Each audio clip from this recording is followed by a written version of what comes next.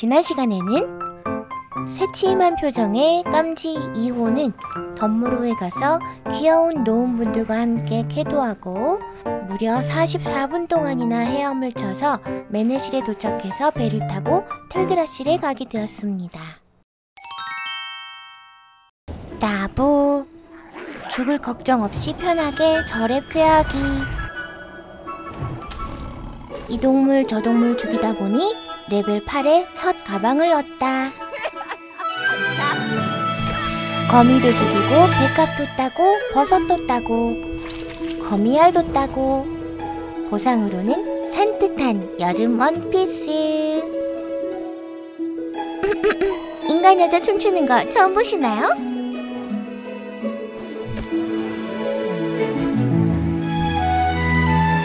친절한 발바닥과 가시 나도 지는 꽝. 땡큐. No problem. 아까 그 드루이드님이 3마리에게 쫓기고 계십니다. 제가 1마리 정도는 죽여드릴게요. 걱정 마세요. 얍. 아니야. 안돼. 이런저런 퀘를 하다보니 어느새 레벨업. 왕. 아직 못다한 퀘가 있긴 하지만 너무 몽환적이라 좀 멀미가 나네요. 다르나서스로 가서 멋있어. 퀘 하나만 완료하고 귀환합니다.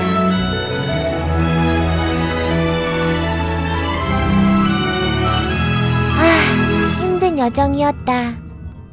지하철을 타고 고향으로 돌아가려 하는데요. 지하철이 지저분해서 쥐가 많은가봐요. 뿌뿌! 기차 왔다. 저분은 엄청 부지런하게 뭘 만드시네. 고향에 도착. 버선발로 달려간 곳은 게릭 패드풋에 거쳐. 그때 사람이 많아서 못했거든요. 야, 너 몇 렙이야? 나 5렙. 나 10렙이거든? 대마법사님이 부르십니다. 이 물통에 물을 담아 오세요. 마법에 오염되지 않았는지 걱정이 되는군요. 겨울 호수에 가서 물통에 물을 담습니다. 첫 번째 녹템 지팡이를 얻었습니다. 지능과 정신력이 일씩 올라갑니다. 파란색 테이프로 둘둘 감긴 긴 지팡이. 개미굴 광산에 또 왔습니다. 10레벨이 여기 잘 안 올 건데요. 어잉? 뭐라고 해야 되지? 저 일부러 안전하려고 레벨업해서 온 건데요. 일리 있군요. 하하하. 이번엔 꼬마 노은법사님께 또 말 걸고 있네요. 마법봉 때문에 옷가 맹벌 중이십니까? 나한테 하는 말은 아니겠지? 저는 황금 송곳니 찾고 있습니다. 여기도 아니고 여기도 아니고 여기도 아니고 모르겠다. 여기서 그냥 기다려보자. 이분 또 나타났다. 슈부다님. 아직도 찾고 계십니까? 네. 저쪽이에요. 어머, 너무 친절하시다. 여기구나. 와, 매너있게 인사까지 하고 가십니다. 고마워요. 그나저나 여기도 경쟁이 치열합니다. 아까부터 계셨던 저 초록머리 스펠보이 흑마님이 먼저 오셨는데 계속 뺏겨요. 온다. 내가 기강을 잡아야겠어. 제가 두 번째예요. 나왔다. 누가 억을 먹은 거야. 저분이 루타잖아. 또 놓쳤어. 스펠보이님 어떡해. 쟤되면 내가 억을 먹을 수 있게 좀 도와줘요. 근데 제가 치면 제가 선점하게 되는걸요? 흑마라서 즉시 시전 기술이 없어서 곤란하겠네요. 나왔다. 집뱅이질. 잘하셨습니다, 흑마님. 도와드리고 박수. 고마워요. 행운을 빌어요. It's been fun. 이제 제 차례입니다. 얍! 저는 얼회도 있고 화염 장렬도 있으니까요. 쉽게 잡았습니다. 헤헷! Goodbye. 안녕! 드디어 돼지공주에게 복수하러 왔습니다.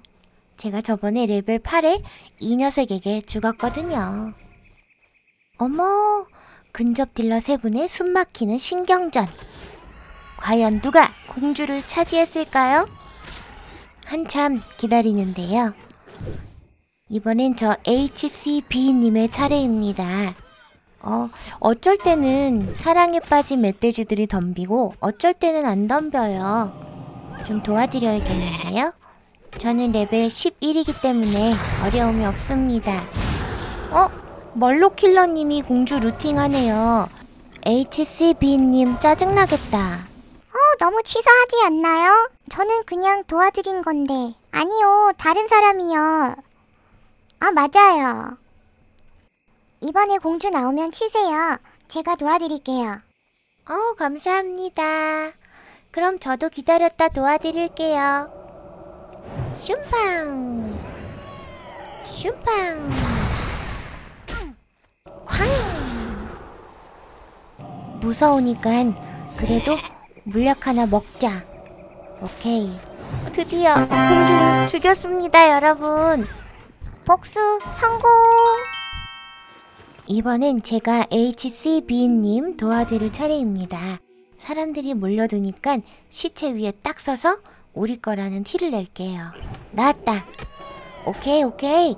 HCB님이 억을 잘 잡았습니다. 쾅! 성공! 굿게임. 바이! 서로 도와주는 즐거움. 드워프 여사제님이시잖아. 나도 인내주세요. 감사합니다. 돼지공주도 죽이고 녹템 지팡이도 얻고 여름 원피스도 입고. 아야! 다대표! 난 엘리스피 무섭지 않다고! 11렙이 되어서 기술 배우러 왔습니다. 저속 낙하, 압류, 낙사하지 않으려면 배워야죠. 화염구 3레벨에 신비한 화살은 패스. 그나저나 저희 한국인 분들이 계신 길드에 고렙 48렙께서 죽으셨어요. 이렇게 누구한테 어느 지역에서 마지막 말 무엇을 남기고 죽었는지 다 뜨거든요. 그러고 보니까 제가 저번에 죽을 때 유언이 멋있다고 하신 분이 계셨습니다. 저의 마지막 유언은 나의 주여 감사합니다. 하코에서는 멋진 유언 준비해두기. 동부발목지에서 쾌를 하다가 오는 길에 괜히 이 동물 저 동물 죽여보는데요. 두 번째 녀석한 주머니를 얻었습니다. 여러분, 이 두 번째 깜지는 아무래도 축해인가봐요. 11렙에 가방이 무려 2개. 서쪽으로 향해봅니다. 들창코 퀘스트도 일단 받아놓을게요.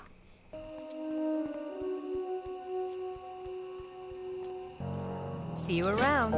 며느리에게도 안 알려준다는 조리법 전달 퀘스트. 식인독수리고기 3덩이랑 뿌럼니 멧돼지 주둥이 3개, 멀롱 눈알 3개를 오크라를 듬뿍 넣고 적어도 2시간 이상 푹 끓인 후 그릇에 담아내면 얼마나 맛있게요. 비밀 조리법 여기 있습니다. 맛있게 드세요. King's honor, friend. 이 퀘스트는 무려 녹템 로브를 줍니다. 여기까지 왔으니까 꼬꼬닥 친구 한 마리도 얻어갈게요. 복약 뻑뻑뻑뻑. 귀여운 꼬꼬닥 친구. 몹 사냥을 하는데요. 한 번의 저항, 한 번의 빗나감, 탐이 안 됐다거나 애드가 됐다거나 갑작스럽게 폭젠이 된다. 이런 모든 변수를 생각하지 않으면 죽음은 너무나 순식간에 다가오더라고요. 한순간도 마음을 놓을 수 없는 하드코어 월드. 로브를 얻기 위해서 계속 사냥을 하는데요. 가만 봤더니 이 쌀딩 농장의 농작물은 바로 목화였습니다. 뽀얀 목화꽃이 피어있는 아름다운 쌀딩 농장. 골렘 보초를 죽이고 첫 번째 녹템 로브를 입었습니다. Fantastic. 녹템 1개, 녹템 2개 언제 쓰질려나? 녹템 2개, 녹템 3개 언제 고렙되나? 녹템 3개, 녹템 4개 언제 만렙되나? 만렙되나? 늙은 말 블랑시를 위해 귀리를 갖다 주었더니 왕! 좋은 망토와 귀여운 4칸짜리 가방도 주고 무려 14렙으로 랩업을 했습니다. 깜지2호는 고작 8렙에 죽었는데 깜지2호는 무려 14렙까지 컸습니다. 장족의 발전, 구독, 좋아요. 다음 시간 예고 있어요. 텔사마로 진출한 깜지2호는 동굴에서 빠져나오다가 그만 2마리한테 공격을 받습니다. 간신히 1마리는 양변을 했지만 가루바위 일족 점쟁이 너무 아프더라고요. 큰 난관에 봉착한 깜지2호. 과연 어떻게 되었을까요? 그럼 다음 시간에 만날 때까지 모크